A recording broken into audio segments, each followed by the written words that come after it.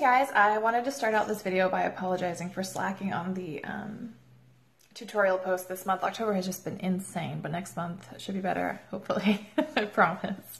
We're going to knock a lot of them out today, though. This is the Prima No. 4 round watercolor brush, Prima Confections watercolor pan, and the Prima watercolor paper pad that you got in this month's box.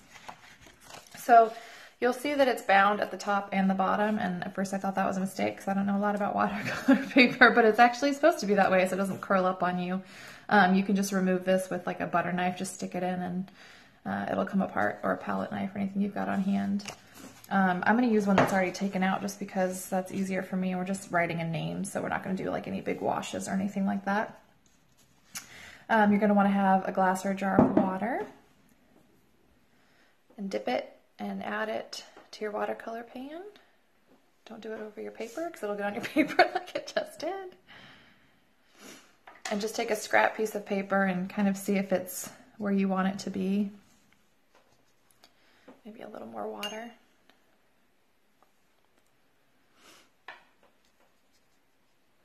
That looks pretty good. I'm making a big mess, as I always do. Golly. All right. So you're going to use the same principle as you do with any other brush or brush pen or anything with bristles like this. So you're going to have a very thin upstroke, light pressure, and then thicker on the downstroke. Looks like I need a little more water. The one thing that I've noticed that's different about watercolor lettering than like a brush pen or whatever, I find myself stopping in the middle of letters, which I don't normally do when I'm using a brush pen, just because you want to adjust your paint, or I don't know, like it'll skip. You'll see like this. So if I'm using a brush pen, it doesn't take me this many strokes just to do an upstroke. But I think that's okay as long as the end result is how you want it to be.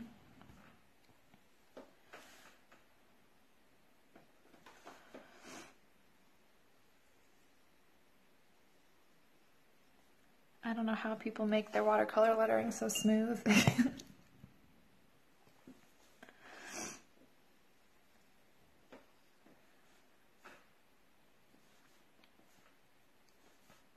I love these watercolors because they are so pigmented. Like this is a yellow and it shouldn't show up well on camera, but it does because it's so beautifully opaque.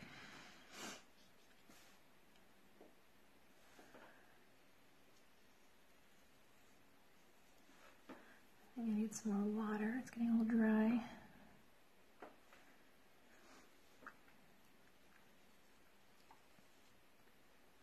Sometimes you can even fudge your upstrokes if you're having trouble with them and make it a thin downstroke. Like I've said before, watercolor lettering is not my strong suit, but it's super fun.